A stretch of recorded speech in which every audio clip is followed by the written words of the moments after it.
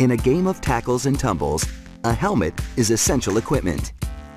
To make one, plastic pellets are suctioned into a machine that melts and molds them into a dome shape. This fist-like device shapes the inside of the shell, which hardens in just a matter of seconds.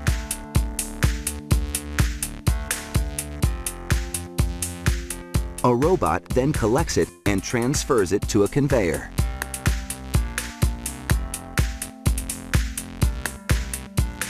It's quite a lineup. The shells move into position for a trimming, and the extra plastic from the molding is clipped off.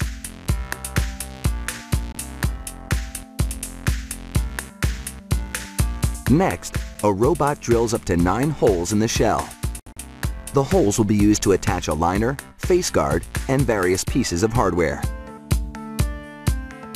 This robot works far more quickly than a human can, performing all the drilling in just 30 seconds.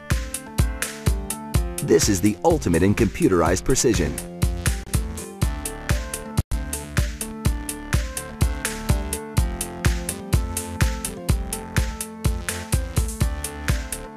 A worker collects the drilled shell and moves a new one into position for the robot.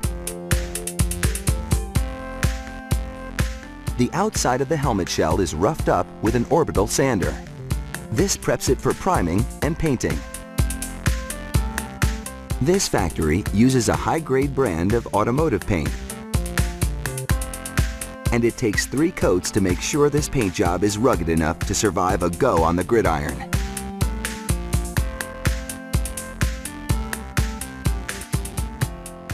The helmets cure in the open air for up to 18 hours. During this time, a chemical reaction hardens the paint to a glossy finish. Not every helmet is painted. Some teams prefer tinted plastic. It all depends on the look the team is going for.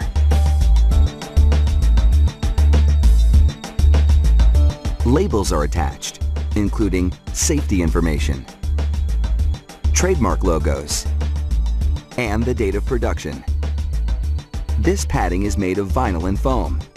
Workers snap it in place in the crown of the helmet.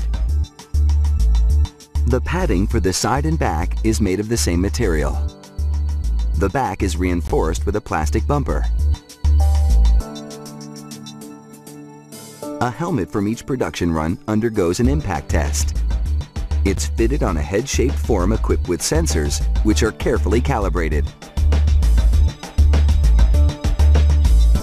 The technician presses a button, and the helmeted head falls. This mimics the effect of a player's head hitting the ground during a tackle. The computer then measures the force of the impact on the head.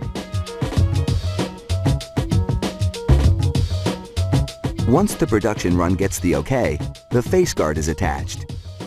It's made of plastic-coated steel and has been custom produced at a different factory. There are dozens of face guard styles for the player to choose from. This helmet is now looking pretty fierce, but it's not ready for action yet.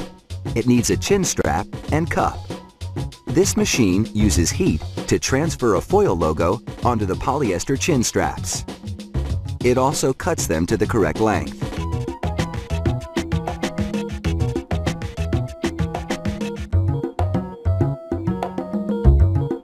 Once a chin cup has been sewn to the strap, the assembly is loosely fastened to the helmet. Later, it will be precisely fitted to the player's head. This helmet is now almost ready for kickoff.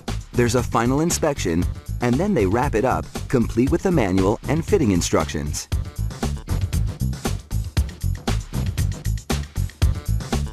It's taken less than a day to manufacture a football helmet that can withstand thousands of blows. Because in the game of football, protection against head injury is a victory in itself.